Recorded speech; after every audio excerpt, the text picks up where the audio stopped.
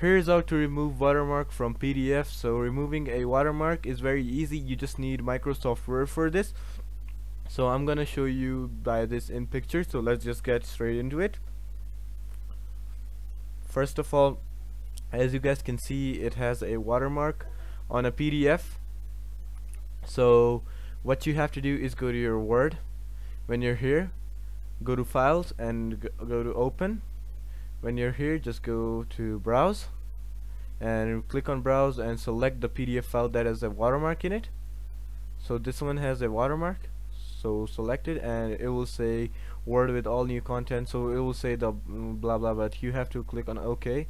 After that, just press on, as you know that you can edit anything is in Microsoft Word, just press on the watermark and press delete key on your keyboard.